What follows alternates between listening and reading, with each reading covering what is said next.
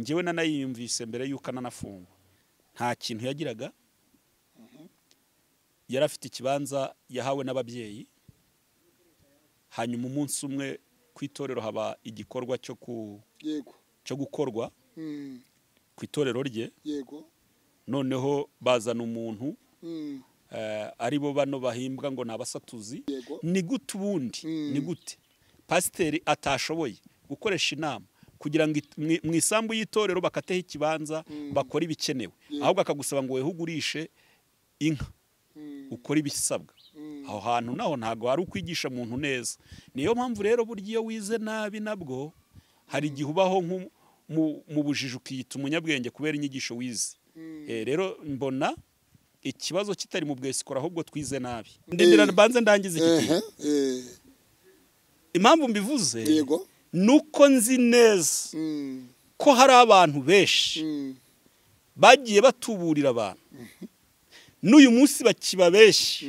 ngo Imana iravuze kandi itavuze ngo Imana umuntu wese muri make ntavuze byinshi uzabwira abadukurikiranye cyangwa bazatwumva umuntu akaguhamagara mwene data muvandimwe wo nkurikiranye akakubwira ngo Imana iravuze ngo kora ibi kugira ngo nayo ikore ibi uwo nguwo si umuntu w'Imana iryo jwi ntago ari iry'Imana ntabwo Imana iduha kuko twakoze ibi ntabwo Imana iturinda kuko twakoze ibi mu minsi yashize impamvu bivuze hari umuntu bigeze guhamagara w'inshuti yanjye kandi ahamagarwa n'umuntu twari tuziranye aramubwira ngo yari afite umwana urwaye mwana w'umukobwa aramubwira ngo kugira ngo uwo mwana akire ngo nuko abanza kumutambira igitambo cy'ibihumbi 500 yego ngo kandi ngo akayashyira muri Bibiliya ngo akayamushyira kugira ngo ayazamukane umusozi ngabona aje ngo kumuhendahendera kugira kubera ko ayazanye muri Bibiliya ngo ayazanye muri Bibiliya hari ukuntu babaye ibisambo nabesikoro mu buryo butangaje ku buryo babanza kukwangiza mu bwonko ko buryo wumva koko kari Imana ivuze yafata ifoto akayoherereza abantu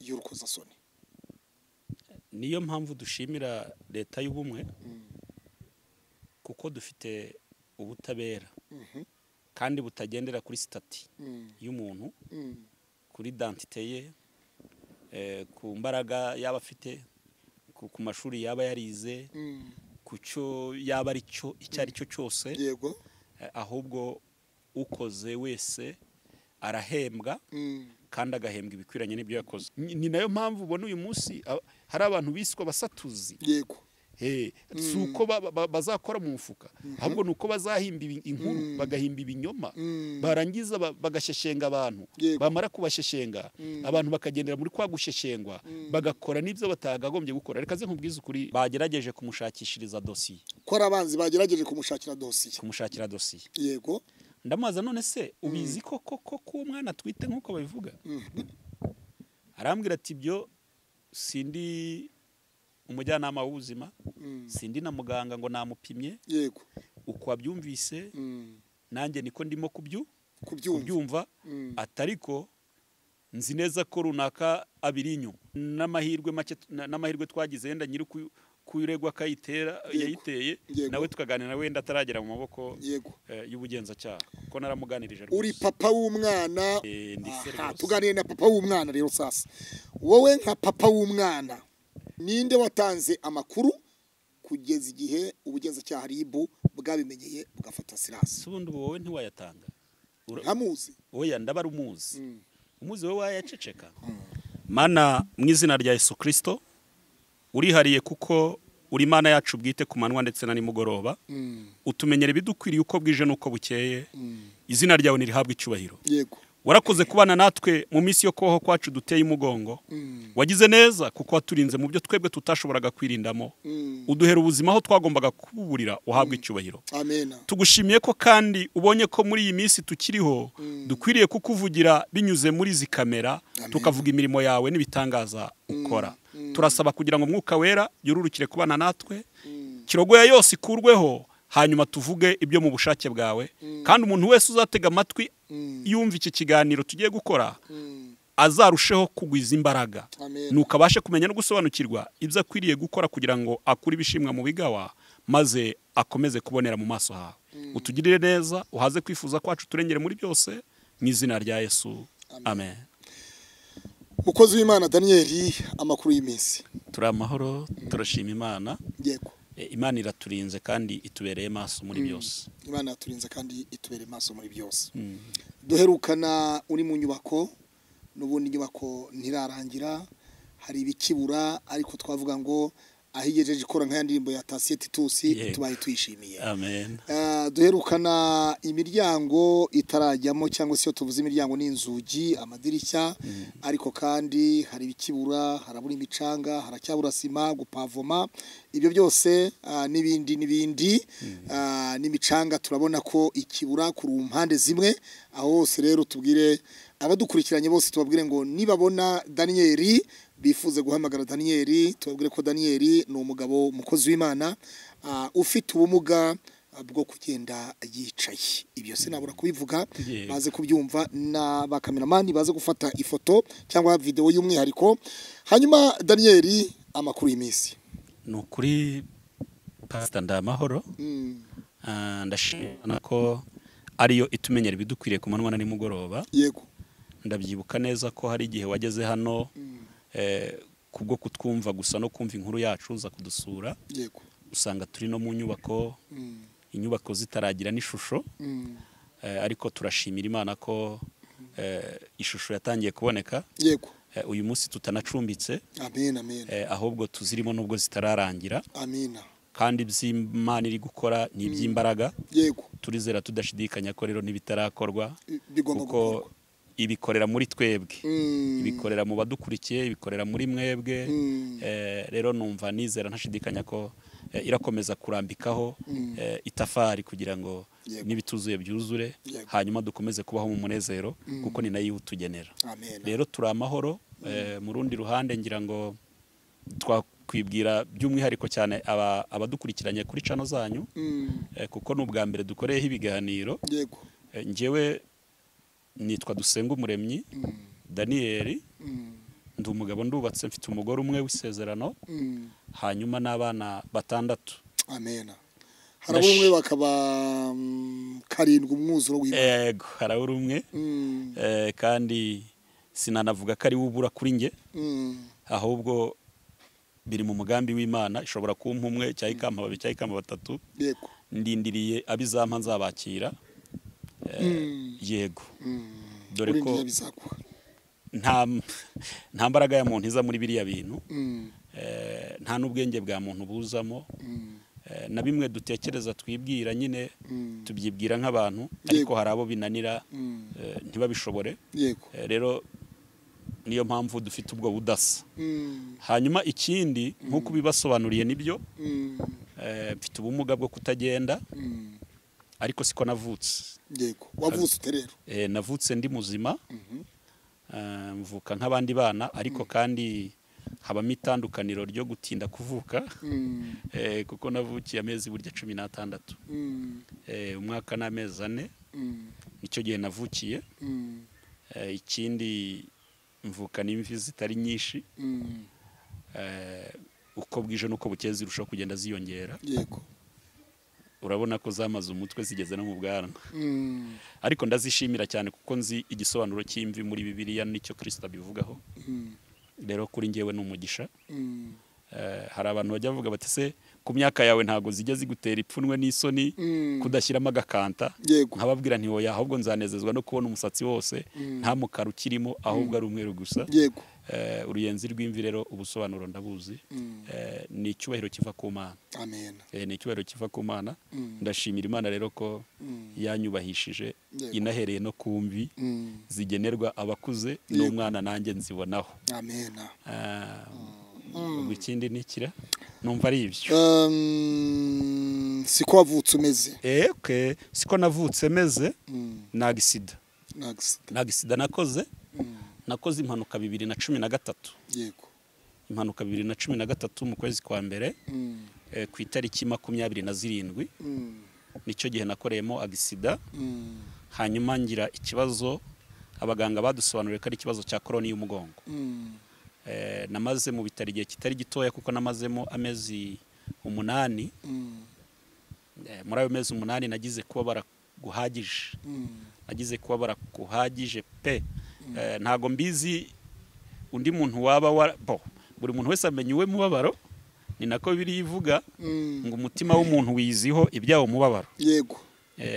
Nari kuba mbeshyere yo mvuga ngo ni ngewe waba warababaye ngenyine kandi ntasanishije umubabaro n'abandi kuko burya buri wese ababara ku kigero cye no ku giti cye ariko ku giti cyanjye nukuri narababaye warababaye polisana ariko ndashimira Imana ko ntakibabara cyangwa mbabazwe n'ibihe nanyuzemo ahubwo ndashimira Kristo ko yemeye ko mba ikigisho mu bakiriho mu bagihumeka mu bakigenda bikemera ababugufi ndetse n'abakure icyama ahubwo n'abadukurikiranye nkababera ikigisho bakamenya ko uyu mubiri ni amazi ameneka ntayorwe sinzi uko umuririmbyi yabivuze ariko uyu munsi waba uguwe neza ejo ukaba utaguwe neza umunsi waba uri amahoro ejo ukaba utari amahoro ntihagire uwirata icyo ari cyo ngo yirate gukomera yaba ari afite kuko byose bigenwa n'Imana kandi n'abari mu kigero cy'umubabaro cyangwa bafite ishavu by'ibyo babona bibaruhije bibagoye nabwo ntibatakariza Imana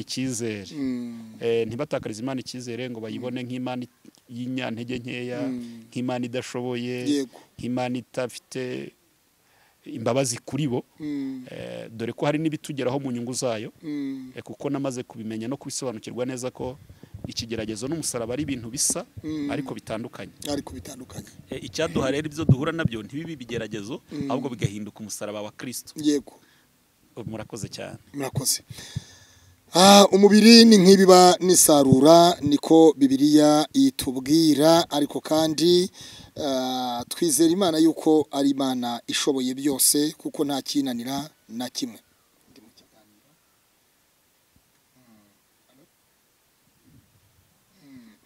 Hanyuma navuga nti uyu munsi wa none tuje mu nkuru hano i Bugesera aho mutuye ni inkuru zigeze kuri ebyiri. Inkuru ya mbere ndagira ngo tuganire ku murimo w'Imana.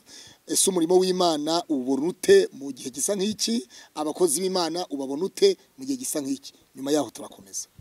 Murakoze cyane. Nshimye yuko uvuze ngo umurimo w'Imana ngubonane mu bihe nk'ibi. Yego. Turi mu bihe bigoye kandi biruhije. Ntekereza ko Satani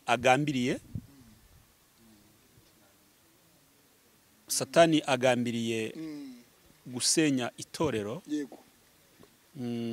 Ariko arabeshya ntago azarishobora keretse ritari ryo kuko Bibiliya niko kuri kw'ijambo ry'Imana nta handi dukurira ukuri kw'ijambo ry'Imana tutarisanze mu byanditswe byera.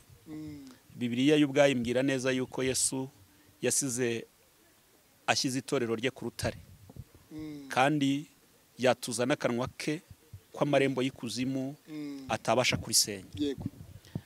Inshuro nyinshi rero tujya tugira ubutamenya niba ariko nabyita simbiza abantu baraza kumbabara ikinyarwanda kijya kingora kandi atari uko mfite urundi rurimi nakoresha. Tujya tuzira ubutamenya tukabona aya madini n'amatorero tukayita itorero rya Kristo ariko ntago ariko biri. Itorero rya Kristo riri mu ibanga. Itorero rya Kristo riri mu ibanga.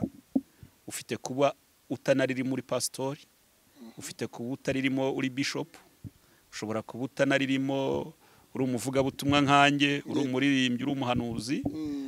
Ahubwo bamwe tubona nk'abadafite amerekezo kuko inshuro nyinshi abarokore twumva yuko Bibiliya bitubwira ngo tudakwiriye kubana nabo ngo batizera tudahuje ari babandi nyine tudasengana mu idini. Ugasanga aho kugira ngo idini ribe igisubizo cyo kubanisha abantu n'abandi ahubwo niryo ribaye inzira y'amacakubiri ngo kubera iki wahuye na runaka, kubera iki wamutumiye, kubera iki wamuhamagaye, kubera iki mwavuganye, kubera iki wamuganiri. Mbese nyine ugasanga hari ukuntu abantu babyumva bakumva nyine ko hari idini ry'ukuri ariko idini y'ukuri ntabwo ari ADPR, si Anglikani, si Ababatista, si abaki ahubwo idini ry'ukuri Bibiliya ivuga ni rifasha imfubyi n'abapfakazi mu mibabaro yabo. Dore ko twese tuzasangira dosiye mu buryo bumwe tuzasangira dosiye mu buryo bumwe yego kuko Bibiliya irambwira ngo kuri uwo munsi yego hazaboneka abajya iburyo bwa data haboneka n'abajya ibumoso.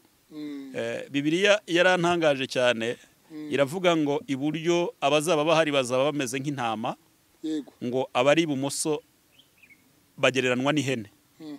Ntago nzi cyatumye Kristo ahitamo gukoresha ikigereranyo cy'amatungo magufi aciriritse twese twabasha kwitungira tukayageraho, kandi koko niko kuri uburyo aya matungo yifata mu rugo rwa sebuja buratandukanye uko intama yifata nuko ihene yifata. Ni amatungo yose nabonyeho nzi buratandukanye.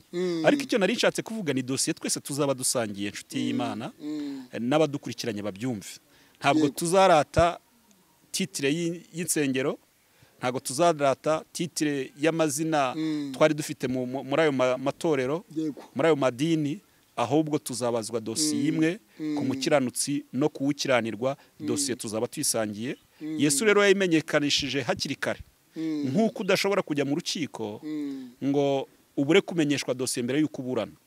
Impamvu uburyo umenyeshwa dosiye mbere y'uko uburana ni iki? Ni ukugira ngo numara kuyisoma no kuyumva wumve niba ufite ubushobozi bwo kwiburanira, cyangwa niba ushobora gushaka umwunganizi mu mategeko. Nyine niba hari n'ibimenyetso bizakenerwa ubyegeranye. Niyo mpamvu umuntu wese mu rukiko mbere y'uko agera imbere y'umucamanza abanza akagura dosiye, akabanza agahabwa dosiye ye, akayijyana akayiga, akamenya ngo araregwa ibi bimeze bitya, kugira ngo n'ibyo akeneraho ibimenyetso abikusanye. Na Yesu rero ntabwo yahisemo ko tuzabazwa ibyo tutamenye, yahisemo kutumenyesha dosiye tuzabazwa. Ari nayo mpamvu buri muntu wese udukurikiranye akwiriye kuba maso akareba ahubwo niba iyo dosiye uyu munsi itari kumutsinda cyangwa niba itazamutsinda. Bibiliya ivuga ko ngo ab'iburyo ari bo bazabwirwa na Yesu ngo nimuze abo data yahaye umugisha, nimuze abo data yahaye umugisha, tubane mu bwami kuko nari nshonje murangaburira, nari nambaye ubusa muranyambika, amena, nari ndi mu nzu y'imbohe murasu. Haleluya, urakoze cyane. Iyo dosiye rero niyo buri muntu wese azabazwa. Umuntu uriho mu nyungu z'abandi ari mu mugambi w'Imana, mbisubiremo iki. Umuntu wese uzi ko ariho mu nyungu z'abandi ari mu mugambi w'Imana, kuko nta yindi misiyo y'Imana kuri twe ni ukugira ngo tubeho haboneka n'abandi babaho kuko turiho. Icyantangaje gikomeye kandi kikananshimisha nuko naboroheje tuzaba turi imbere y'Imana, kubera ko Yesu ngo baramaje bati mwami tubwiza ukuri, nubundi watugeneye ibi byicaro. Ariko se kandi twakubonye ryari ushonje, twakubonye ryari wambaye ubusa, twakubonye ryari uri mu nzu y'imbohe, twakubonye ryari uri umushyitsi, twabigukoreye gihe tubwira amashira kinyoma. Ngo umwami Yesu ababwire ngo igihe mwabigiriraga umwe muri aba, haleluya, igihe mwabigiriraga umwe muri aba boroheje ninjye mwabigiriraga. Iyo dosiye rero itumye ababiburyo bahabwa ibyicaro, ni nayo dosiye ab'ibumoso nabo bazabazwa, bavuge bati ngaho mumva imbere mwabivume mwe kuko sinigeze nkubamenya. Bavuge bati mwami twarahanuraga, twarabwirizaga, twararirimbaga, twarabana. Aya ni amazina azarangirira hano mu isi mushumba, ni amazina azarangirira hano. Ni nayo mpamvu uyu munsi nyine ubu Kristo busigaye buruhije bugoye, kubera ko hari abantu bihangiye gukiranuka, biyita amazina atari ayabo, biyita abo batari bo. Hari ibyo njya mbona cyangwa numva nkibaza ntari ko se koko uriya muntu ari mu muhamagaro, uriya muntu ari mu bushake bw'Imana, ese ibyo arimo gukora ahari birimo birazamura ibendera ry'Imana. Ariko kubera yuko birivuga ngo ntimugacire bene se urubanza kugira ngo namwe mutazarucibwa, Bibiliya ikatubwira ngo ntuzatokore agatotsi ko mu jisho rya mugenzi wawe kandi umugogo uri mu ryawe ukuruhije. Twirinda kubivuga kuko icyo tuzi ko Mwuka Wera ari utwemeza iby'ibyaha byacu. Nta muntu wera wirabura wakomeza ibyundi by'ibyaha. Urakoze cyane. Yego. Umukozi w'Imana Daniel, ukomoje uti nari mu nzu y'imbohe ntabwo mwasuye ntimwangemuriye, nari nshonje ntimwangaburiye, nari nambaye ubusa ntimwanyambitse. Uyu munsi wa none mu kanya nkako guhumbya mu masaha atambutse tuvuye ku rukiko rw'ibanze rwa Kicukiro aho Bishop Harerimana Bosco n'umudamu we Jeanne Bishop Harerimana Bosco yaburaga itorero ryitwa Zeraphat Holy Church wari umuzi? Nari muzi. Itorero warigezemo? Ntago narigezemo. Ariko naramubonaga ku mashusho media, ku mateleviziyo, ku biganiro bye. Yego. Nta handi hantu muzi, nta hantu twigeze duhurira mu giterane cyangwa se mu yandi materaniro runaka, ariko Bosco ndamuzi. Muzi nyine nk'umuntu wavugiraga Imana kandi afite n'itorero. Wavugiraga Imana kandi afite itorero.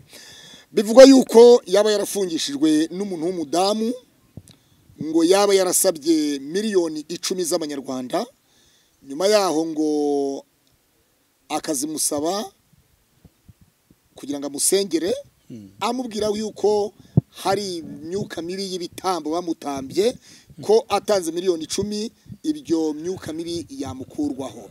Ibintu nk'ibyo uramutse urwaye ugasanga umushumba cyangwa agiye ukasanga akakubwira nti Daniel zana miliyoni 10 hanyuma ngukureho imivumo bagushyizeho, wabyemera cyangwa se wabihakana? Ntago nabyemera. Kubera icyo utabyemera? Impamvu ntabyemera, umubiri wa Yesu watambwe rimwe gusa ngo bibe bihagije, ntihakiriho gutambi ibitambo by'ibyaha. Icyo nshatse kuvuga, umubiri wa Yesu watambwe rimwe gusa ngo bibe bihagije. None se Daniel, ndindira banze ndangize iki kintu. Impamvu mbivuze, yego, nuko nzi neza ko hari abantu benshi bagiye batuburira abantu, n'uyu munsi bakiba benshi ngo Imana iravuze kandi itavuze. Ngo Imana umuntu wese muri make ntavuze byinshi. Uzabwira abadukurikiranye cyangwa bazatwumva. Umuntu akaguhamagara mwene data muvandimwe wo nkurikiranye, akakubwira ngo Imana iravuze ngo kora ibi kugira ngo nayikore ibi. Uwo nguwo si umuntu w'Imana. Iryo jwi ntago ari iry'Imana. Ntabwo Imana iduha kuko twakoze ibi, ntabwo Imana iturinda kuko twakoze ibi. Mu minsi yashize impamvu bivuze, hari umuntu bigeze guhamagara w'inshuti yanjye, kandi ahamagarwa n'umuntu twari tuziranye. Aramubwira ngo yari afite umwana urwaye, mwana w'umukobwa. Aramubwira ngo kugira ngo uwo mwana akire ngo nuko abanza kumutambira igitambo cy'ibihumbi 500. Yego. Ngo kandi ngo akayashyira muri Bibiliya, ngo akayamushyira kugira ngo ayazamukane umusozi, ngo abone ajye ngo kumuhendahendera kugira ngo ko ayazanye muri Bibiliya. Ngo ayazanye muri Bibiliya. Hari ukuntu babaye ibisambo n'abesikoro mu buryo butangaje, ku buryo babanza kukwangiza mu bwonko, ko buryo wumva koko ari Imana ivuze. Ariko umuntu wese ugusaba amafaranga mbere ntabwo akorera Imana, akorera ibindi bigirwamana bibanza gusaba ibiguzi byo kugira ngo bikore. Ariko umuntu ukorera Imana data wa twese, Imana iri mu ijuru, nta kiguzi kiri hagati y'umuntu n'Imana kugira ngo ibone kumugirira neza. Haramutse habayeho ibiguzi, nta bibazo byaba kubakomeye, kuko hari abatunzi. N'ubugingo ubwo bwazagurwa. Ubwo bivuze ko n'ubugingo bwazagurwa, kuko wabasha kukurokora amakuba n'ibyago, kubera ko wamuhaye amafaranga ntiyabura no kukugurira, kuguhesha ubugingo. Ariko uyu muhamagaro ntabwo urimo amafaranga, ntabwo urimo ibiguzi. Ni ukuri. Ubwo rero niyo mpamvu nakubwiye ngo ubimbwiye nge sinakwemerera. Icyo akoze namenya yuko ufite umwuka wundi ukuruhije ukurwanya, cyangwa se nkatekereza ko ushobora kuba ubitewe n'inzara nagera nkakugaburira. Yego. Wasanga ari inzara ukangaburira. Uyu Bishop Harerimana Bosco yimitswe n'umushumba numvise wemera cyane. Mu minsi yashize wakoranye ikiganiro n'ikinyamakuru kimwe cya YouTube. Uvuga ko Bishop Dr. Rugagi Innocent ari umwe mu bashumba bagusengeye urwaye, umeze nabi, bimeze nabi bikomeye, ariko Imana iturisha uwo muraba binyuze muri Bishop Rugagi. Niko byagenze? Yego. Icyo bita kwizera ni intwaro buri muntu wese yitwaza, ariko zitanganya uburemere n'ubukana. Yego. Icyo nshatse sinzi niwe icyo nshatse kuvuga cyumvikana. Bitanganya uburemere n'ubukana. Kwizera kwanje kuri muri ngewe. Nubwo nawe waba wizeye, bishobora kuba bidafite ibiro bingana, ku gipimo kuko tutizeye mu buryo bumwe yego njyewe ubwanjye nta mpamvu n'imwe yatuma mpakana ko ntaboneye igitangaza kuri Bishop Rugagi. Hari amafaranga yagusabye icyo gihe? Ntayo. Amafaranga yagusabye? No gutura sinatuye mu maturo, no gutura sinatuye, yewe no kujyayo sinari mfite tiki njyana n'umuntu twari duturanye ufite ihirigisi wajyaga kurangura i Kigali, mubwira ko nkeneye kujya mu iteraniro, anyemerera kuzantwara, ariko nanjye nkazamurindira igihe arangirije kurangura akongera akanyura, akakugarura ibugese, akongera akanyura. Rero kwizera nge nari mfite ntago kwari gushingiye kuri Rugagi, yego kwari gushingiye kuwiteka, ku Mana yaremye ijuru n'isi. Njya no muri iryo teraniro sinari nitaye ku bitangaza by'abandi bantu bari buhagirire, sinari nitaye no kuba ari buhabohokere bandi, ahubwo nge nari niringiye Imana ikoresha Bishop Rugagi, kandi nkayiringira nk'Imana nzi, kandi iyo nzi nimwe ni Imana yo mu ijuru. Rero iyo niringiye niyo yankijije, niyo yankijije ikoresheje Bishop Rugagi. Yego. Ubundi busobanuro rero bwo kuba abandi bantu bafite ukundi kuntu bamuzi cyangwa bamuvuga cyangwa bamutekereza, ibyo nge ntibindeba, sinkene no kubyumva, ibyo birabareba. Nge navuze ibizo nzi nabonye, kandi cyabaye igitangaza cyane, cyawe. Naho ibindi Bishop Rugagi, dogiteri, aho uri hose, uyu ni umukristo wawe, ukwemera ugutangira intahe mu Kirundi niko bavuga. Ni gute Bibiliya iravuga ngo nabyaye abana ndabarera, none bagize gute? Barananiye. Ni gute Bishop Rugagi yabyaye Bishop Harerimana Bosco akamwimika ku bushumba bw'ububishopu? Harerimana Bosco uyu munsi wa none akaba akora ibinyuranye n'ibyo papa we yamwimikiye. Umuntu arivukira. Umuntu arivukira. Umuntu agira gute? Umuntu arivukira. Umuntu agira ate? Umuntu arivukira.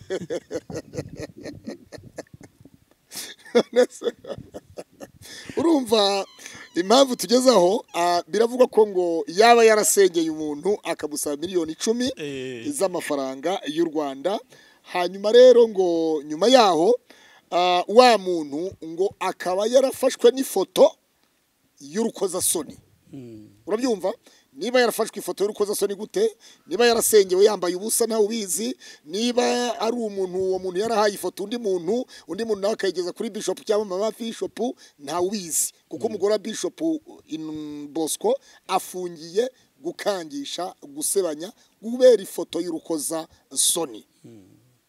Ibyo bintu biremewe kuba uri mama mushumba ugatanga, tuvuge umubyeyi, muganga yemerewe gufotora umudamu kwiseta agiye kubyara ari kwiseta, cyangwa se yabuze ibise kwa kundi baba baryanye bagaramye ukuntu simbizi, hari aho nigeze kubibona rimwe na rimwe. Urumva ni muganga yemerewe gufata ifoto, nyuma akazavuga ati madamu nige wakubyaje cya gihe igihe wari urwaye, dore ukuntu wari wambaye, dore ubwambure bwawe, dore wari wambaye ubusa, reba ukuntu byari bimeze, hanyuma akayohereza umuntu iyo foto.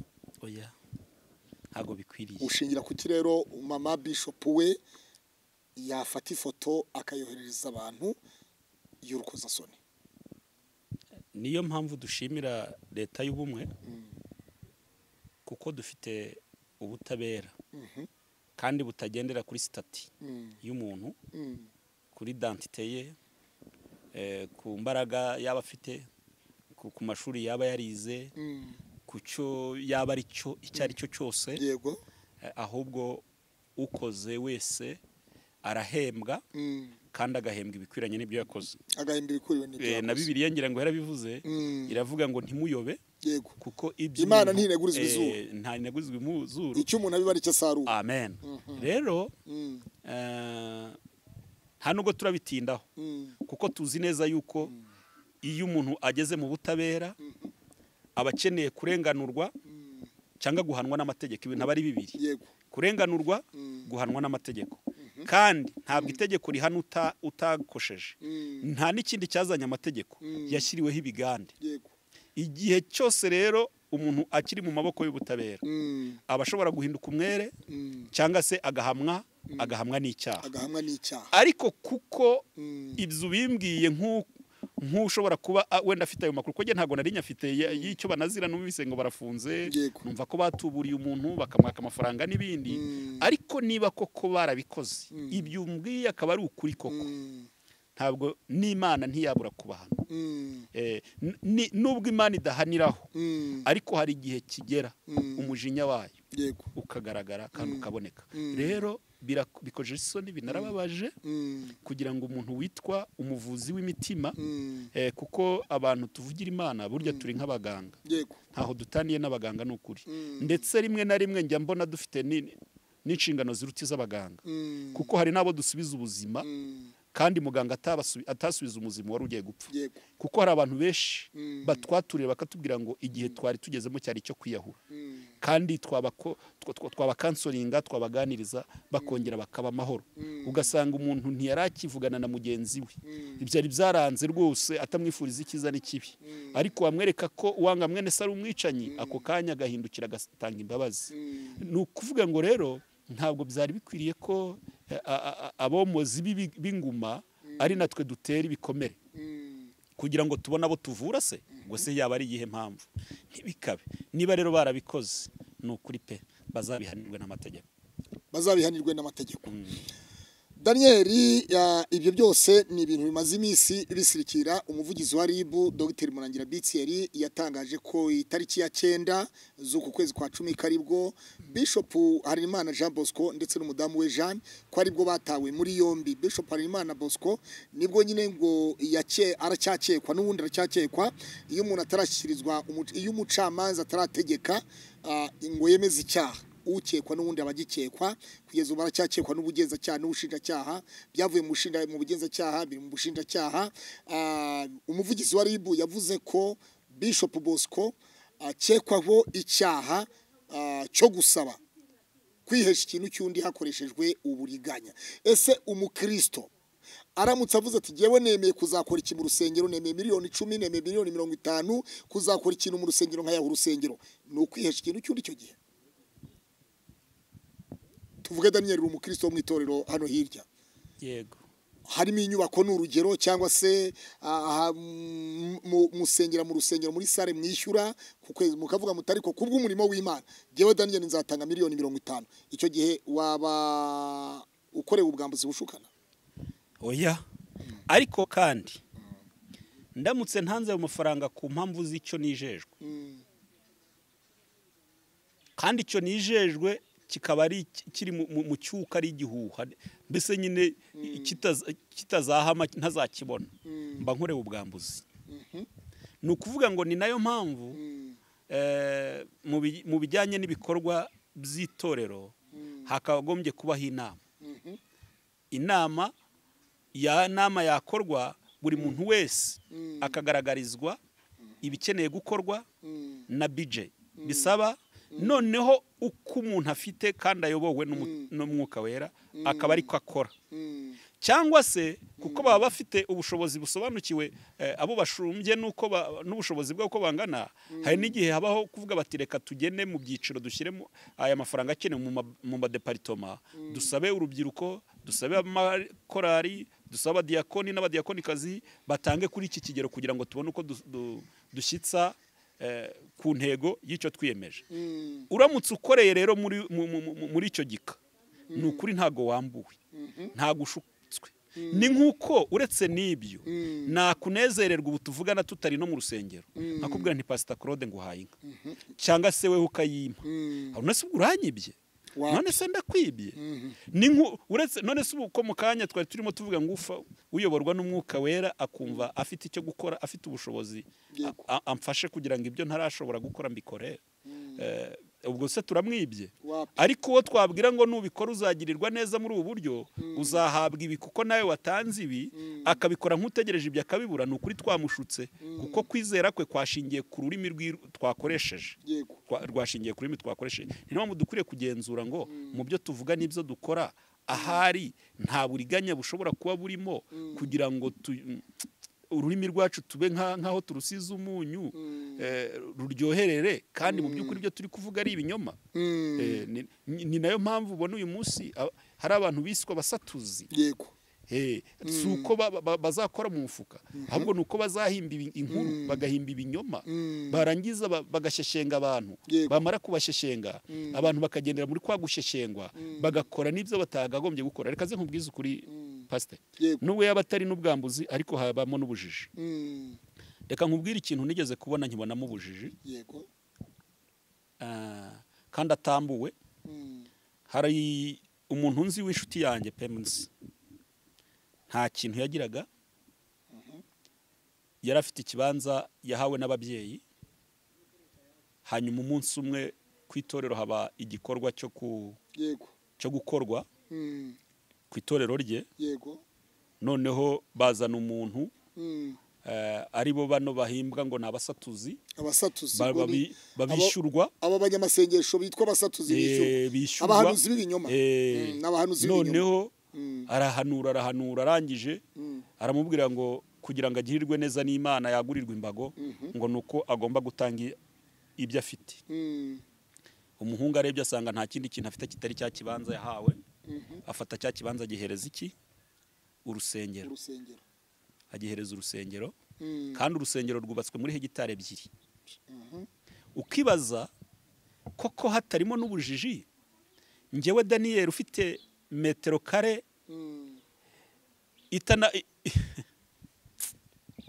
itanapima 20 kuri 20 nkwiriye kuba ariyo ntanga kugira ngo mfashe ibikorwa by'idini kugira ngo byaguke mu itorero rifite hegitari ibihumbi n'ibihumbi tujye tubwizanye ukuri none hari aho tuba dukwiriye no kugera tukanakebura n'abizera kugira ngo bagire n'ubwenge ni gute ubundi ni gute pasiteri atashoboye gukoresha inama kugira ngo mu isambu y'itorero bakateho ikibanza bakora ibikenewe ahubwo akagusaba ngo wehugurishe inka ukora ibisabwa aho hantu naho ntago hari ukwigisha umuntu neza niyo mpamvu rero burya iyo wize nabi nabwo hari igihe ubaho mu bujiji ukiyita umunyabwenge kubera inyigisho wize rero mbona ikibazo kitari mu bwesikora ahubwo twize nabi twize nabi twumva Imana nabi tuyifata nabi n'ibyo dukora tukabikora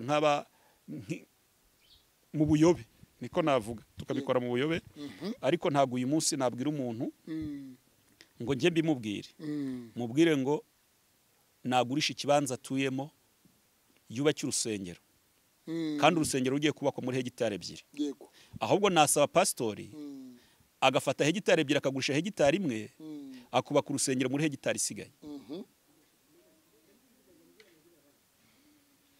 bakubaka muri hegitari isigaye hanyuma tukiri ku nkuru ya Bishop Bosco wa Zeraphat n'umudamu we Jeanne wowe iyo ureba ari jambo umuyobozi wa RGBC wa RGB Yusta Kayitesi igeze kuvuga atarava muri RGB abwira abanyamadini n'amatorero avuga ati niba tabikora neza amadini n'amatorero niba dakora ngo buzuze ibisabwa amategeko n'amabwiriza bizakurikizwa bizubahirizwa wowe iyo ureba kuba bafatwa bagafungwa umwe arashinjwa ubwambuzi bushukana kwizeza umuntu ikintu ko uzagikora kandi utagifitiye ubushobozi icyo nicyo bita kwizeza umuntu ikintu kwizeza umuntu ikintu utagifitiye ububasha nicyo bita escroquerie mu gifaransa hanyuma umudamu arashinjwa inkuru yo kugaragaza gukangisha gusebanya mu ruhame igikangisho cy'ifoto y'urukozasoni mu ruhame ibyo bintu nk'umumama w'umushumba mama Bishop umukozi w'Imana kuko Bibiliya iravuga ngo abakozi b'Imana nimva z'abakristo ibyo bintu byari bikwiye ntago byari bikwiriye pe n'ubu nabikubwiye yego ntago bikwiriye ndetse benabo n'abandi bose bataramenyekana Imana itanga amaso abona bamenyekane bahanwa ntago bikwiriye n'ukuri kuko impamvu mbikubwira pastor yego urabona muri iyi minsi ubukristo buraretswe buranzwe yego usigaye uvuga wabwira umuntu ngo ndi umukristo ndi umukozi w'Imana ndi umuvuga butumwa atubwo nawe uraje nawe uraje atubwo nawe uraje mu gihe cyari icyubahiro kuri twe kuko dufite nyine ubudasa budutandukanya n'abatubaha Imana none ubupagani bwahereye mu bo mu nzu y'Imana kandi ingorane rega nta yindi nuko abantu bashaka ubutunzi mu buryo bwihuse ntibabanze gushaka uburyo bwo gukora ntabwo bashaka gukora ibibyara inyungu ahubwo barashaka ubwesikoro barakoresha ubwesikoro kugira ngo bigwirizeho ubutunzi ni nayo mpamvu batari kubura kuvuga ko Imana ivuze itavuze reka nkubwire ikintu ntajya nkunda turabahanuzi n'ukuri twese Imana dukoze ku maso turabona yatubwira kuvuga tukavuga ntabwo turimo kubivuga nk'abapagani cyangwa nk'abatazi ko Imana ikora cyangwa tutemera ubuhanuzi ariko mbivuga inshuro nyinshi umuntu wese wicarana ibitangaza ni umupagani n'umwesikoro umuntu wese wicarana ibitangaza umuntu wese ugira isaha y'ibitangaza umuntu wese uhamagarira abantu ibitangaza uwa gatatu w'ibitangaza umuntu wese uwa gatanu w'ibitangaza uwa gatandatu w'ibitangaza ni uvuga ngo ibintu baba babyicaranye muri bo ntabwo ari ibyo bintu rero nk'amagifuti nk'impano urahereza umuntu ntabwo ari ibitangaza ubundi niyo mpamvu mbabwira ngo hari n'ibyo dukorerwa inshuro nyinshi tukavuga ko twanesikorotswe ariko hajemo n'ubujiji kuri twebwe kuko ubundi si igitangaza cyakagombye kwitwa igitangaza ryari ikintu bita igitangaza ubundi cyaba ari iki icyo nicyo cyitwa igitangaza maze imyaka 11 n'amezi 10 muri iri gare icyakwitwa igitangaza ni iki nukuba naryama ngasinzira nanyuma nkarota ngenda nabyuka koko nkabyuka ngenda nuko twaba dusenga ukavuga uti mu izina rya Yesu haguruka ngahaguruka koko kuko twasengaga ariko uramutse uhagurutse iwawe ugahaguruka uje kumpagurutsa ukavuga uti uyu munsi ugahagurutsa izikamera ukavuga ngo njyanwe kwa Daniel no kumuhagurutsa ntabwo iyo ari imbaraga y'Imana imbaraga y'Imana ntikora nko kwiyamamaza kuko ntabwo Imana yacu iri muri competition ntabwo ikorera muri competition ngo yemerwe cyangwa yumvirwe kuko waba uyumva waba utayumva waba uyemera waba utayemera waba ubabaye cyangwa unezerewe Imana yo ni Imana oya ni Imana mushumba bikugirirweho murakoze cyane nari mvuze ngo mushumba oya humura wimve mu mahoro kuko sinawo binyita kandi izina ritandukanye ndashaka rero tuvuye ku nkuru ya Bishop Harerimana Bosco n'umudamu we Jeanne ndetse na Bishop Rugagi wimitse Bishop Harerimana Bosco yaramuhakanaga ntabwo Bishop Bosco yigeze yemera amavuta ya Bishop Rugagi ko yimitswe na Bishop Rugagi uyu munsi wa none hari igihe umwana yihakana umubyeyi yamavuta akayazengurukana azengurutse hose akazagaruka impera n'imperuka akamukubita hasi ibi bintu ntabwo byaba ari ingaruka yuko yaba yarihakanye umubyeyi reba warabyaye abana bawe wibyariye hano mu rugo hanyuma ejo hazaza bakavuga bati Daniel so yatubwiye kubera ko agendera mu kagare bakareba abantu b'abagabo bakuru abagabo bagize bafite ibipangu bikize biruta igipangu cyawe bati papa nuriya papa nuriya kandi ise waba ari Daniel nigeze kubisobanura atari naweho wenda umbajije iki kibazo nubwo cyasaga mu bundi buryo cyari cyaje mu bundi buryo yego ariko nsobanurira abantu ko nta muntu uhitamo umuryango azavukamo kuko ndahamya ntashidikanya ko twese iyo tuza guhabwa amahirwe duhitamo yo guhitamo umuryango tuvukamo ntitwari guhitamo iyo twavutsemo yego nkuko wenda hari unyuzwe n'uwo yavutsemo akaba yawuhitamo ariko 80% ntabwo twari guhitamo imiryango twahavutsemo kubera iki kubera ko muri kamere muntu duhora twifuza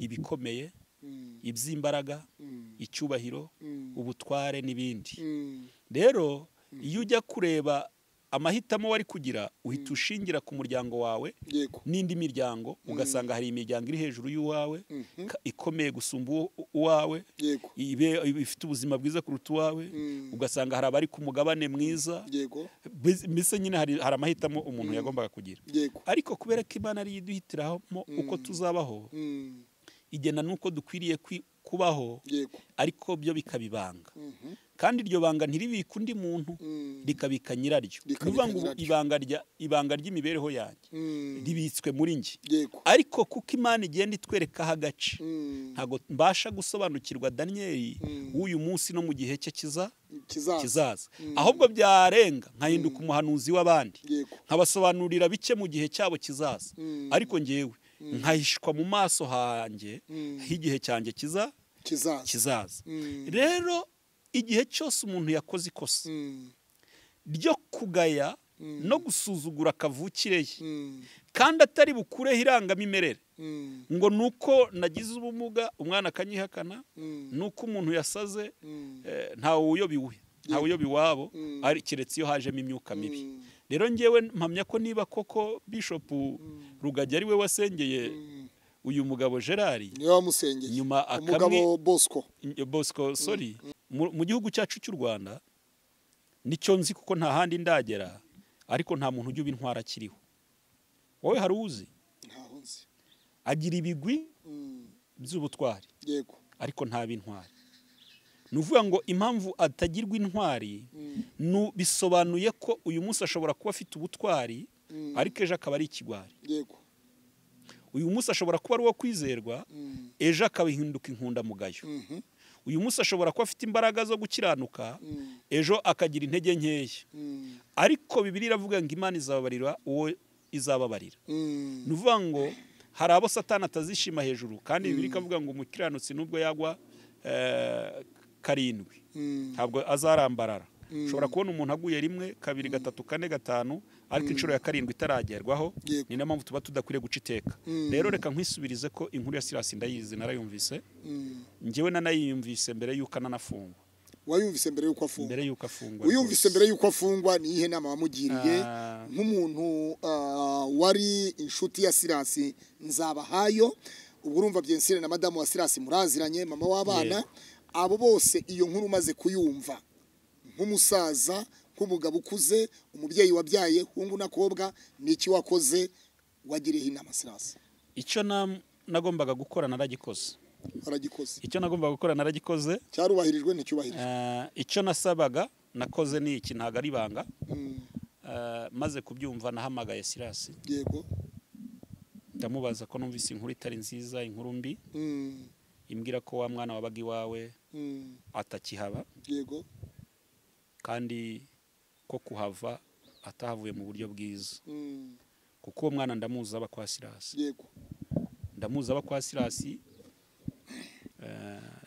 si rimwe si kabiri namusanzeyo n'uwo mwana aranzi anzi nk'inshuti y'umuryango wawe yego unamubajije yakubwira ati ndamuzi anzi nk'inshuti y'umuryango wa Silas akuzi nk'inshuti y'umuryango hanyuma amaze kubimenya yego bagerageje kumushakishiriza dosiye ko arabanzi bagerageje kumushakira dosiye yego ndamubaza none se ubizi ko umwana atwite nk'uko babivuga arambwira ati ibyo sindi umujyanama w'ubuzima sindi na muganga ngo namupimye yego uko wabyumvise nanjye niko ndimo kubyumva atariko nzi neza ko runaka abiri inyuma ntashatse kuvuga runaka ni umugabo ni umugore ni igitsina gore ni igitsina gabo ntago nshaka kumwinjiza mu cyane umugore wa Silas ngiye yambwiye yuko hari umuntu akeka kabiri inyuma w'umugore w'umugabo mushumba mbabarira ntabwo nanjye nkubajije izina nkubajije niba ari igitsina gore cyangwa ari igitsina gabo kuko urumva abantu Imana yaremye ikigore irema n'ikigabo bivuga ngo hari igitsina gabo umwana w'umuhungu uvutse ni igitsina gabo nyemerera yaba umugabo ni igitsina gabo yaba umusaza reka mbigusubize yari igitsina gore uwo muntu ni igitsina gore arambwira ati ni ubiri inyuma yego ati uwo muntu ati kuko simpamya ko atari nawe ubikubwiye ati kuko hari n'abandi bantu bamaze kumbwira ko yabibabwiye ndamubwira Silas wikina mwana wa mama yaba ari inkuru mpimbano yifatire bugufi umenye ibyayo kuko umwana niba atwite yego atwite kandi akaba avuga ko ari wowe nubwo waba ufite ukuri DNA ntipima umwana udafite inda y'amezi 6 yego niko mbizi cyangwa se uruhinja rwavutse ayo mezi rero ntago wayategereza uri hanze wabufunze yego kuko wowe nta gisobanuro cy'ukuri kwaboneka hadapimwe ADN kandi iyo ADN yapimwa ari uko umuntu amaze amezi 6 atwite umwana amaze kugaragara nyine mu nda none wari uzi ko nubwo ari ikinyoma wafungwa ayo mezi wenda ukazahabwa ubutabera nyuma ariko ufunze noneho kugira ngo ufungwe ni iki cyakorwa kugira ngo wegere umuryango w'uwo mwana ubaze n'uwo mwana yego impamvu atinyutse kuguharabika nk'umubyeyi wamureze n'ababyeyi be ko bashobora kumugufasha akaba yababwiza ukuri wamuteye inda Daniel ise w'uwo mwana yego yambwiye ko yanageze inaha kera mu gihe cy'ishyamba ngo yanatemye no kwishyamba ise w'uwo mwana yageze inaha kera muri za 50 na 60 na ngo yakoraga mu bintu bijyanye n'amazi ngo ashinzwe ngo hari amavomo yarahagarariye ashinzwe ni se wanyihereye ubwo buhamya ngewe ubwo yari ntuze yari abantu babitaga ngo ikira miniteragire miniki ibintu nk'ibyo simbizi ariko ambwira ko yari kanyamigezi yarafunga amazi akayafungura akayatanga hirya no hino aho za Nyabagendwa mu gihugu numvise yaravuze ahantu heshi yego noneho ngo aza kwirara afite inzu ariko y'amafuti pe afite inzu irutwa na ntayo yego ntago nabura kubivuga ariko ikibanza cyo ni kinini ntacyo ni ukuvuga ngo uko inzingana ni nako n'ikibanza kingana n'ubushobozi ni nk'iriya butike yawe reka ni hatoya urahazi uzangezeyo marebe ndahazi niba ngombwa twese tuzashyireho sima cyangwa twongere metero hanyuma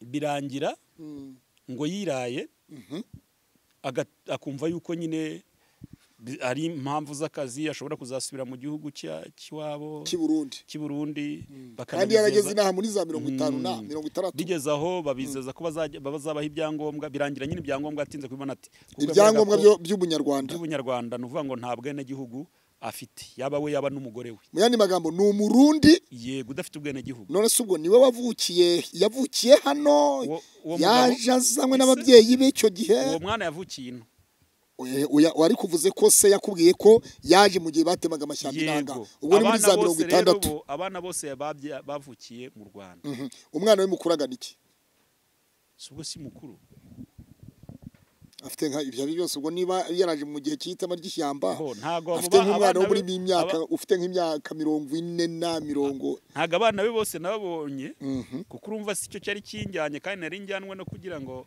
uganire nawe ku kibazo cya Silas yego ntago rero abana ntabamenya ariko narababonye yego afitemo abana bakuru bakiri mu rugo uwo mwana yatubwiye ko ari we muto uwo mwana niwe bucura hanyuma ni ikimenyetso cy'uko akuze uganira na Nzabahayo Silas yemeraga ko iyo nda yaba ari yiwe cyangwa yarayihakana yabyemera mushumba yarabihakana ntago yigeze abyemera ntekereza ko niyo abyemera ntago biba byarageze aho bigeze yabyemera nibyo byarageze aho bigeze ntago yigeze abyemera rero ntago yigeze uwo mwana yari umukozi wo kwa Silas mu rugo cyangwa yarahabaga gusa bisanzwe ababyeyi b'uwo mwana bambwiye yuko yahabaga nk'ubafasha uturimo imirimo kubera yuko bese bari baramubahaye nta kiguzi Silas ko afite umwana w'umukobwa ukuze mu bana be harimo abakobwa bakuze uwo mwana yari yaje gukora iki niba atari yaje kuba umugore burya Silas nta mwana mukuru w'umukobwa afite bivuga n'ukuri kuko umwana w'umukobwa afite Silas yibyariye ukuze ntago yabarengeje imyaka 14 umwana w'imyaka 14 rero abakiga nta mwana mukuru afite umwana ubu ni mfura ye ni wa muhungu we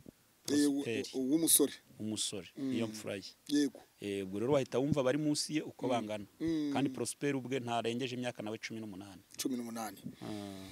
Silas umugore we harya wa mugore we yitwa Helena yavuze kenshi ko Silas afite abagore batandukanye ko agira umugore ikinyinya yajyaga ajyayo nyuma yaho ko yaje no kujya akanamufatirayo ariko Silas kubera ko yarazwi cyane muri social media Helena bamutera amabuye ibi bintu byatwemeza ko ibyo Helena yavugaga byari ukuri cyane ko wavuze mu kanya uti nta we bitabaho umwana murizi ntakurwa urutozi hari ibyo Helena yavuze twese tukumva nta kuri bifite kuko hari igihe inshuro nyinshi umuntu abika mu nda ukagira igikomere ariko ntiwifuze yuko uhageze uwo muhuye wese amenya umubabaro wawe. Urakoze cyane Daniel. RIB ni urwego rw'ubugenzacyaha, Rwanda Investigation Bureau, cyangwa se urwego rushinzwe iperereza rw'ubugenzacyaha ku rwego rw'igihugu. RIB ikorera mu Rwanda hose, mu murenge, mu kagari, mu mudugudu hose, mu isibo igerayo. Urareba ugasanga RIB yarapfuye gufata Nzabahayo SILAS ikamufata ikamufunga gutyo gusa nta bimenyetso by'impapuro ifite. Ibimenyetso by'ikirego birahari. Ibimenyetso by'itariki umwana yavukiyeho. Nuvuga ngo ubundi rega nta nubwo RIB yagufunga kuko umwana atagejeje imyaka y'ubukure gusa. Kuko nubwo wahohotera ukuze kwiriye guhanwa n'amategeko. Ibyo birumvikana ariko buri ibyaha birarutana. Yego ntabwo SILAS kuba afunze tuvuga yuko ari kurengana cyangwa se atarimo kurengana kuko ukuri ntikurajya habona ntikuragaragara. Icyo turimo tuvuga nibyo turi kubwirwa na nyiri guterwa inda. Yego. n'amahirwe twagize yenda nyiri kuyiregwa akayitera yayiteye nawe tukaganira wenda ataragera mu maboko y'ubugenzacyaha kuko naramuganirije. Uri papa w'umwana, ufite abana bashobora kuba bangana, ufite abana bangana no muri uwo mukobwa watewe inda? Mfite imfura yanjye ifite imyaka 16 urumva ni hafi. Bari hafi kungana. Urumva kuri papa we. Tuganire na papa w'umwana rero sasa. Wowe nka papa w'umwana uyu munsi wa none uto umwana ari uwawe agaterwa inda afite imyaka nk'iyo ngiyo yabaga ahantu watekereza ko umwana akakubwira ko inda yayitewe na kanaka nawe uzi wabigenza ute? Muri ako kanya kubona igisubizo bishobora kungora bitewe n'icyo nifuzaga mu mwana wanjye. Ndetse uretse ko tubizi neza ko igisubizo kitari mu kwirwanirira ariko ari umuntu utaramenya ukuri. Hari n'igihe ashobora no guhita yiyahura kuri uwo muntu kavuga ati nsobanurira uburyo wangije kariyeri y'umwana wanjye. Kuko hari inzozi twese tuba dufite twifuza ku bana bacu, hari umurage tuba twumva twabaraga w'ibyiza gusa, tuba tubategerejemo ibyo twebwe tutanashoboye, tubwizanye ukuri cyane. Hari ibyo tuba tutarashoboye gukora ariko tukavuga tuti ubwo twabyaye biracyashoboka. Rero biba bigoye cyane guhita ubona icyo gisubizo, ariko reka ngusubize wenda nk'umuntu waba wabyakiriye. Icya mbere ngewe nakora ni ukubanza kureba inyungu zirenze izanjye, inyungu za rubanda. Inyungu za rubanda. Za rubanda. Inyungu za rubanda ni izihe? Inyungu za rubanda ni izihe rero? Ese uyu muntu utinyutse kubikorera umwana wanjye ahise acuka kubikora? Yego. Cyangwa ejo azabikorera n'uwo? Okay, aho ndakumvise noneho winjiye mu buzima bw'umuryango wawe, ugiye no mu buzima ubaye n'ijisho ry'umuturanyi. Yego. Hanyuma nta marangamutima nagira, nareka uwo muntu agahanwa n'amategeko. Agahanwa n'amategeko. Kuko icyatumye ayo mategeko ashyirwaho ni ugukumira ikibi ndetse n'ikitaraba. Yabakumiye ikibi cyabaye akabarora akanamenya n'abandi bantu babitekerezaga bakaba bikanzemo. Yego. Kandi niba yatekerezaga no kubikorera undi wa wundi abarokotse. Nabo barokotse. Nta mpuhwe namugirira zatuma nkuraho ko amategeko amukurikirana. Zakura ko amategeko amukurikirana. Icya kabiri. Icya kabiri. Nasaba niba uwo muntu wabikoze afite ubushobozi. Yego. Amategeko hashingiwe ku mategeko cyangwa se hari inzego nyinshi muri iki gihugu zitanga ubutabera mu buryo budategerejwe. Kubera ko impamvu bivuze umuntu wafashwe n'icyaha cyo kuviyora umwana w'umukobwa utagejeje imyaka, nubwo tutazi amategeko twese ariko igihano cye kiba kitari munsi y'imyaka 20-25. Kandi uwo mwana uvutse arakenera ubu imibereho azaba umusore cyangwa azaba inkumi isagifunze none mbere yuko naba n'umusore tubanze tunarebe ko iyo ndikeneye kurerwa ikeneye gutegurwa kandi nta bushobozi mfite yego nkurikije nk'ubushobozi nabonye muri urwo rugo ni ukuri pe ntabwo uriya mwuzukuru bazamwakira ngo abone n'icyayi mbo watubwiye yuko uri inshuti ya Silasi uri inshuti y'umuryango mu by'ukuri none se Silasi yaritarukije ntacyo yigeze amarira uwo mwana haba mu myambarire nta kintu na kimwe none se urumva yari kumwitaho gute kandi atabyemera atanamwemera kandi n'inda ikiri ntoya n'indi iracyari ntoya unabonye umwana atabikubwiye ntabwo wavuga ko atwite ntabwo ari yandi igaragara ngo uhite ubona yuko umuntu atwite umubone bimenyesha ubugenzacyaha cyangwa se iperereza rya RIB ryabibwiwe n'iki niba umwana biravuga ko umwana ababajwe nuko Silasi afunze ko nta wundi muntu wagira icyo amumarira usibye Silasi wenyine ninde watanze amakuru kugeza igihe ubugenzacyaha RIB bwabimenyeye bugafata Silasi ubundi wowe ntiwayatanga ntamuzi oya ndabara umuzi umuzi wowe wayaceceka ndifasha urakoze cyane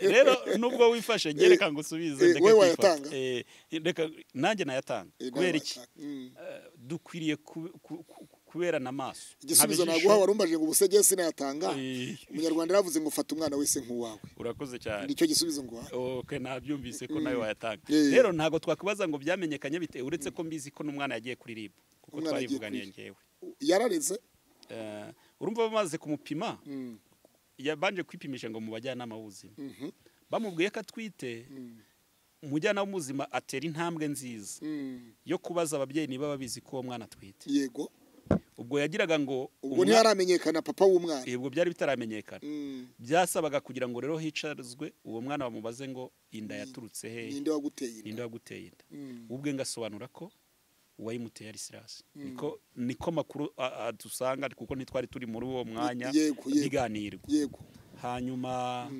birangira rero bamwohereje ku kagari baramupimya nabwo ise niwe binyibwiriraga se wo mwana yego bamupimiye bati ibi ntago byarangirira mutumeho Silasi adusobanurira ikivugwa ko ari ukuri basanga Silasi ntahaba Silasi ntihabaga ngo muri iyo yari yarimutse se hahandi yaratuye ngo hari ishuri ngo yararimo kwiga ntago ndizi yego ntago ndizi niko mushiki we yadusobanuriye mushiki we yabaga muri yanzu ngo yari yahise ahamagara mushiki we kugira ngo aze abari kumwe n'abana abana bari bakiri hariya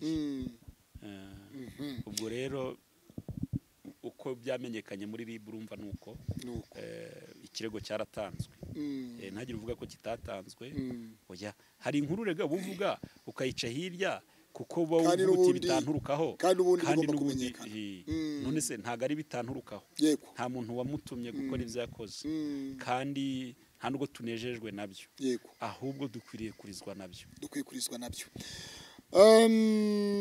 byahise byumvikana inkuru twabonye ku kinyamakuru kimwe cyagezeyo kwa Silasi hariya Nyabagendwa mu murenge wa Ririma muri aka karere ka Bugesera ikinyamakuru kimwe cyarahageze igitangazamakuru cya YouTube cyarahageze gihita kinatangaza ko Silasi afungiye kuri RIB ya station y'umurenge wa Ririma ariko amakuru ahari uyu munsi bivuga yuko Silasi ashobora kuba yitabye ubushinjacyaha parike urukiko rw'ibanze parike ku rukiko rw'ibanze rwa Nyamata uwo ntabwo ari yitaba urukiko ntabwo ari dosiye ntiragezwa mu rukiko urumva aracyabazwa mu buryo bw'ubushinjacyaha muri parike niko bivugwa mwaba nk'inshuti ziwe mwaba murimo murakora iki ese yabonye umwunganizi mu by'amategeko cyangwa ntawe yabonye muri inshuti ze cyangwa muri inshuti zo ku muhanda muri inshuti z'ibya Yesu ni ku murongo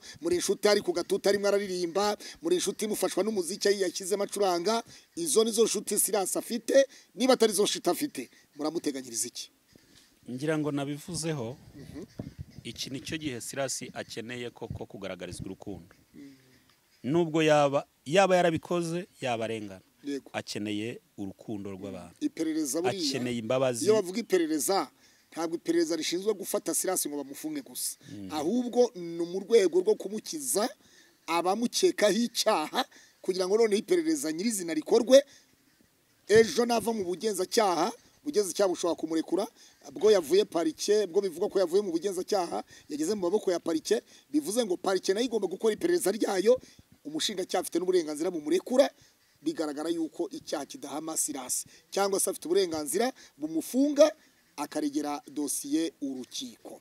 Uyu munsi wa none inshuti za Silas nigeze mbona bamubita abadasigana niba ari abadasigana family wowe uganira nabo hafu badasigana kuko bamwe muri bo muraganira baramuteganyiriza iki nawe urimo nubwo bigaragara ko nawe ubwawe ukeneye gufashwa ariko kandi ufite umunwa n'ururimi ruvugira Silas. Silas akeneye ubutabazi. Silas akeneye ubutabazi butari bwo kumufunguza kuko bwo budashoboka ko wamufunguza atabanje kugirwa umwere cyangwa ngahanwe n'icyaha ariko dosiye nkiriya biba bisaba kugira ko umuntu ayikurikiranira yego dore ko anafungwa atabyemeraga rero byasabaga umwunganizi mu mategeko yego kugira ngo amufashe gukusanya ibimenyetso no gushaka uburyo yarenganurwa binyuze mu butabera bw'amategeko kuko inshuro nyinshi nige tunarenganwa tukarenganwa kuko tutazi amategeko icyo avuga ku byo turyozwa cyangwa dushinjwa ariko iyo ugize amahirwe yo kubona umwunganizi mu mategeko agufasha nyine kureba icyo amategeko abiteganya yateganya icyo abivugaho noneho no gukusanya ibimenyetso kugira ngo ubone uko ugira ariko ubushobozi bwa Silas ntekereza ko nubwo yaba ari hanze bakavuga ngo turagufunga ikurikirana uri hanze ntabwo yabona rero birasaba ngo za nshuti ze babavandimwe be ntibaheranwe n'agahinda ngo barire gusa cyangwa ngo bace urubanza rwa burundu yego hari n'igihe mu isi yahanze ubugingo bwe butari buhari yego ariko gereza ubugingo bwe bukahabonekera. Urashaka kuvuga ko agiye gukirizwa muri gereza? Nyumva neza mu isi ya hano hanze mu isi ya none Silas ashobora kuba nta bugingo bwe bwari buhari yego ariko muri gereza akaba abonye umwanya wo gutunganya ibisigaye bidatunganye agatunganya ibitari bitunganije bikaboneka. Nshatse kubwira abantu uyu munsi bafata umwanya wo guca urubanza yego no kuvumira ku gahera bakumva ko ubw'umuntu ahise atakaza ubumuntu n'ubugingo buburiye muri gereza. Oya niyo mpamvu nyine intwari intwari ari uko yatabarutse yapfuye. Uyu munsi yaba ari ikigwari ariko ejo akaba ari intwari kuko imirimo ya nyuma niyo izahesha iya mbere agaciro.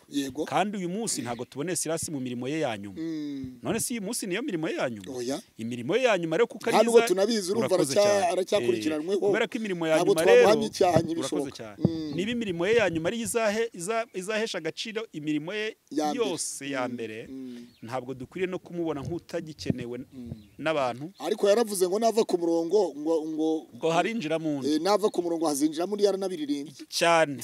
Rero uyu munsi nibyo mvuga hari igihe atari ari ku murongo ahubwo akaba aribwo agiye kujyamo akaba we yari ariho nk'uri gutegura inyigisho izamufasha.